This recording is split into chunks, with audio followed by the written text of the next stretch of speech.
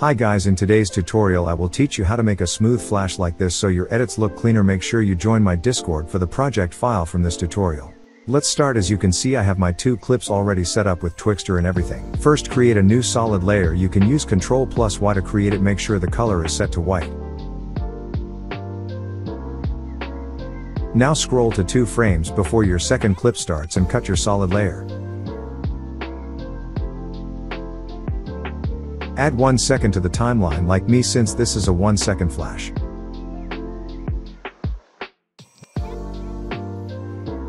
Cut the solid layer. Now scroll to right when the second clip starts and add a opacity keyframe.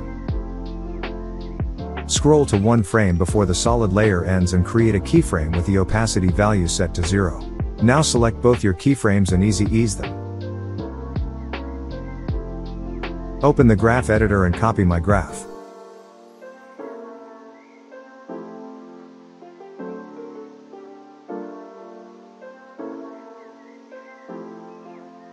Boom shakalaka, we have finished. Thanks for watching. Okay, bye. I love you, cutie patootie, bye.